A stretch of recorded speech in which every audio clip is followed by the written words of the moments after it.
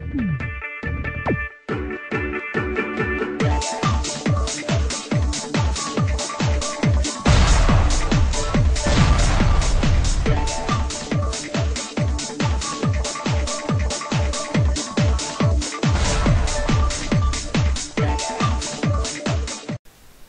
everybody, Shane Budge here. Today we're going to show you how to get your own domain name for your blog. This is the very first step of getting your own blog set up for your automated sales funnel.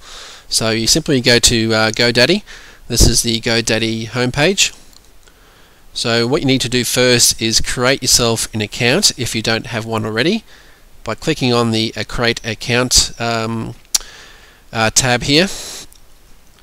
Now simply you'd have to do is put in your details such as your first name, your last name, what login name you're going to use to access your account, what password you're going to use, and also what we call here a call-in PIN. Now this is used like a 4-digit number just in case you need to ring GoDaddy for any type of customer service, and obviously your address and your country, things like that, and phone number. So once you've done that, I'll just log in myself, and what we'll do now is have a look at how we go about registering a domain name. Okay, now this is here where we actually look for a domain name that is available on the internet by clicking on the domain section and going to the domain registration tab. Now for me personally, I rather use your own personal name for a blog than rather using some other type of word. So for you, you may use your first name if that name is already taken. For example, let's have a look at my name here and see if that's available.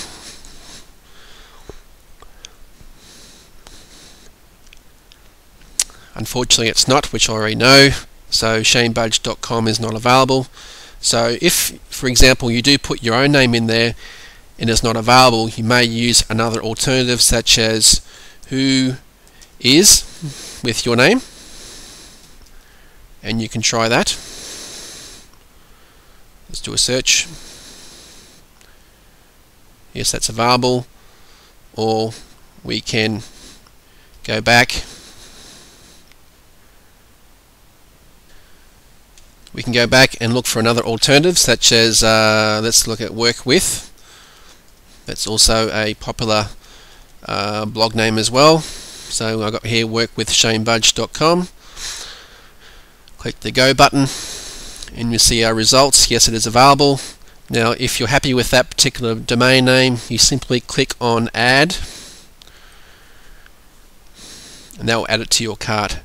What it also does as well, it gives you other alternatives here to look at such as .co.info, .net, .org, and also others on here on the right hand side, that other domain names that you haven't thought of that maybe also be some interest to yourself.